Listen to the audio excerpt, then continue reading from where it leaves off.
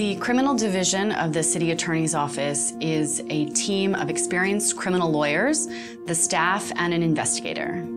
Our division prosecutes misdemeanors that occur within the city of Santa Monica. We're responsible for crimes such as driving under the influence, domestic violence, battery, and other types of quality of life crimes. If you're a victim, we contact you as soon as SMPD is done with their investigation to walk you through the next steps of the process. We talk to you about court appearances, the resources that are available to you, and what your rights are as a victim. And we work with you until the case is resolved.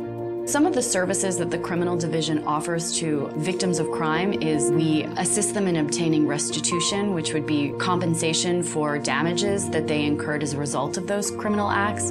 We also can refer them to domestic violence service providers, shelters, and other types of services that assist the victims of crime. We also help to try to make sure that defendants are getting the best outcomes that they can so that we can hopefully prevent them from coming into contact with us again. We offer several programs that address the underlying issues that cause crime.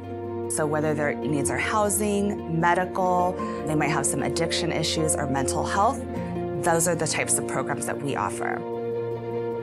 We want to ensure that the community has a level of comfort with reaching out, that everybody's informed, nobody's at a loss.